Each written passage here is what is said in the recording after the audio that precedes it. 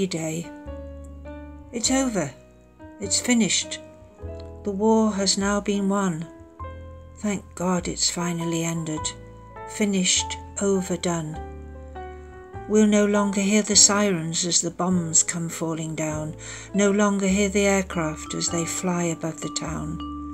We no longer see the searchlights lighting up the darkened sky, or see the burning buildings of the terraces nearby.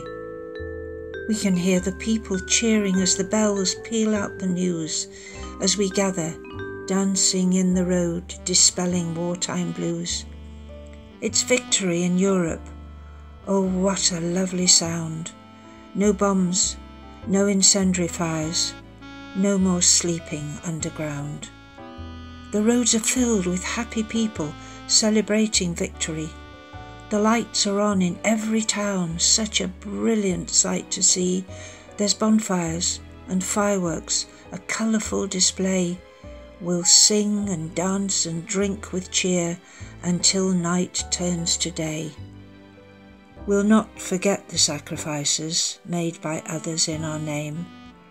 They gave their lives so we might live in freedom's sweet domain. Their fighting now is ended. Rejoice in victory.